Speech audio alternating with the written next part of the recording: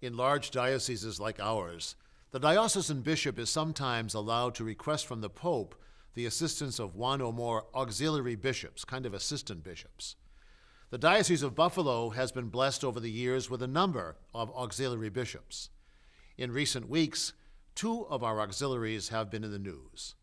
First of all, Bishop Bernard McLaughlin, who died on January 5th, 102 years old, 79 years a priest, 46 years a bishop. Imagine it.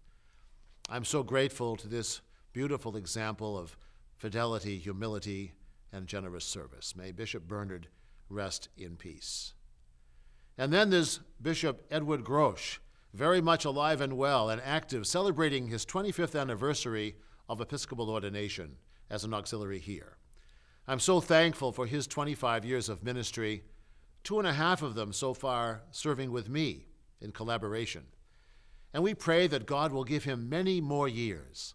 Ad multos annos, stolat. We thank God for both of these successors of the apostles, these 2 faithful shepherds.